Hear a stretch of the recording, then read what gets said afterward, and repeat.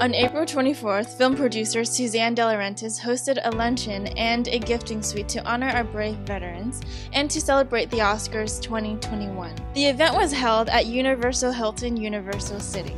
So on the red carpet, we were able to talk to honorees, VIP guests, and gifting suite sponsors. Let's check out the red carpet interviews. I'm really excited. I've never really been honored before. It's the first occasion for me, so I'm extremely excited. It's kind of a little bit crazy to be honored for something that you do for a living. I guess it's really important just because, it shows that the work that I do, people do see it, and it's really good work, so I'm excited for it.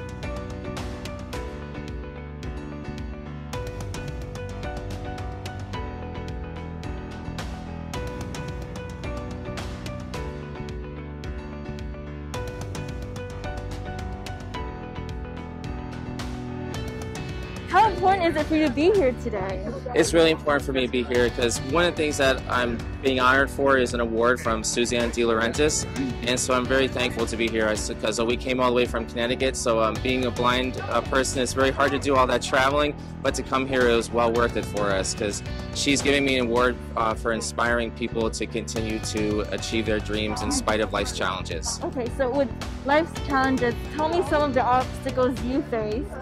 So when I was in my early 20s, I was diagnosed with a condition called retinitis pigmentosa, and so that's a devastating disease that was slowly robbing me of my eyesight, and so there was nothing that I could do. I didn't have any idea it was coming, and it was something that took my vision within about 5 years. So right now I am completely blind. So since then everything has become a challenge for me, so I had to completely readjust my life. It would have been very easy for me to quit and give up, but I decided that I wanted to try to continue moving forward because I felt that with every step that I would take forward, I could help others do the same. Yeah, well, that's such an amazing thing to overcome. Thank you. We see that you have produced a film. Yes. Tell me more about that. Yeah, so we did. So we have one film right now. It's a feature film. It's called Super Duper High Squad, okay. And it's a family-friendly comedy. And the movie is about a bunch of people that are kind of like we call them like misfits in their own way. It's very quirky people. They all have their own challenges.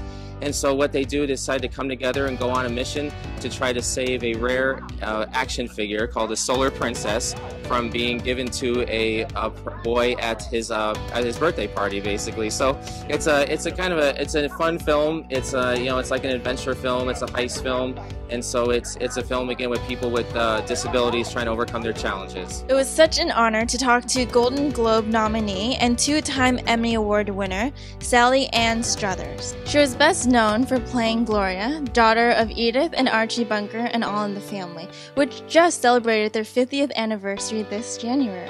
Hi, all the watchers out there in TV land. I want to be home right now in my pajamas watching this instead of being here. I'm much more comfortable when I'm not dressed up. So how important is it for you to be here today? My friend Suzanne DeLaurentiis called me, and I've worked for her in a couple of movies and recently in a TV series that she's filming called Very Scary Tales.